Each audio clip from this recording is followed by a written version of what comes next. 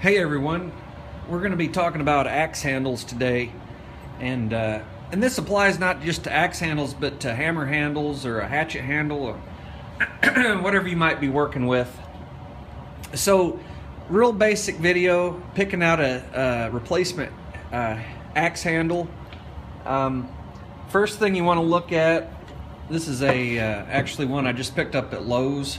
It's going to be used for a pickaroon project that I'm going to work on, but basically you're looking for any kind of defect in the handle. This one looks pretty good. We have a little knot here, but won't really cause any kind of issue, I don't believe.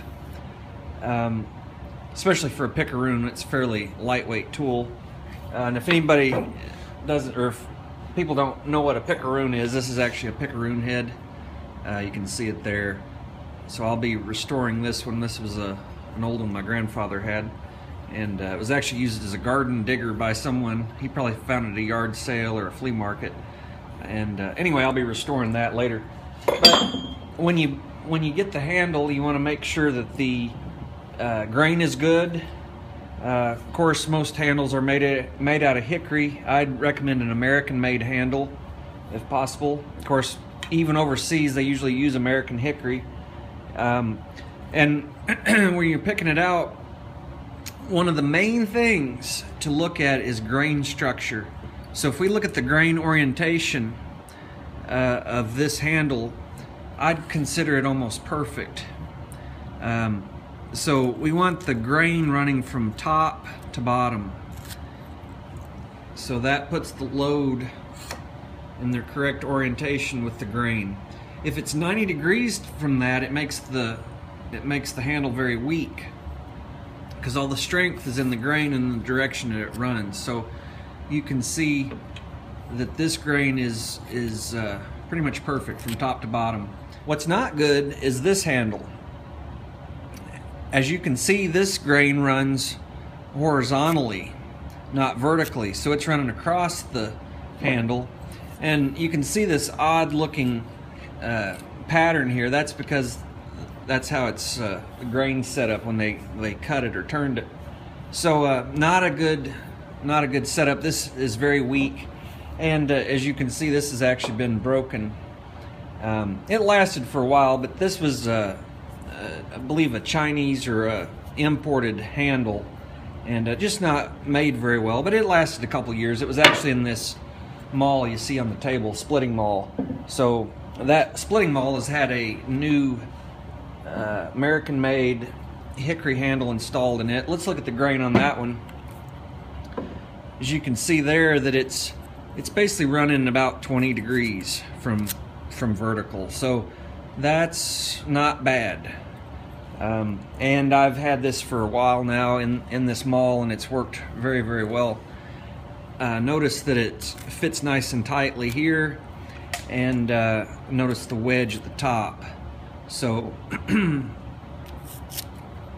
works well, hasn't come loose, so I'm pretty pleased with that. $10 at the big box store, starts with an L.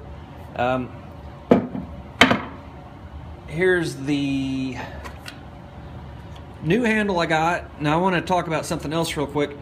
The other thing, when you go to pick out a handle, make sure this cut is centered on the handle. If you look at some of the handles in the store, this cut will actually be really offset over here on the side, and that's not good. You want that to be even force into the hammer or axe or maul or whatever head that you can get, so that when you drive the wedge into that groove, that it holds nice and tightly. So later on, I'll be showing you how to put that handle into this pickaroon that we're working on, and talk about that. The other thing, real quick, most of these handles have a finish on them, and you want to probably sand that off, especially if you have softer hands. I have quite a bit of calluses on my hands, so it really doesn't bother me too bad, and I usually wear gloves when swinging them, but it's good to go ahead and sand that off there, and then if you can get it all the way down to the wood, then put some like a boiled linseed oil or something like that on there to keep it in good shape. while we're talking about that, let's go over here and look at this. This is a premium handle on a Grand Forth Brook small forest axe. Just in case anybody is interested, this has got the initials AS on it. But this is the small forest axe that a lot of people talk about. It's used by a lot of survivalists. It's a quite a short axe. It comes to about my just past my elbow, because I'm a pretty big guy. So, but anyway, if we look at the grain structure on this hatchet or axe, notice it's pretty much perfect, and running from top to bottom. Also notice there's no finish on this other than just an oil that they've put on, and very nice in the hand. Maybe a little bit small in diameter for my hands, but I have big hands, so, but it serves its purpose. Also notice that they've actually got the wood wedge in, and they've driven a steel wedge in there as well to secure it. So nice, good example of a nice high quality, some consider maybe the pinnacle of axes or manufacturers, so you can see what they're using in their handles. So, and then the other thing here on the table is also a Husqvarna forest axe. I really like this axe. It's more suited to my size, and significantly cheaper than the Grand Forth Brook. Let's look at the grain structure real quick on that. So, running about 20-degree angle like on my maul. I've used this quite a bit, very, very strong, no issues. There's some slight knotting or whatever there, but very, very minimal effect on the handle. So I guess that's it. So leave your comments, please subscribe, and thanks for joining me for another ProjectKing video.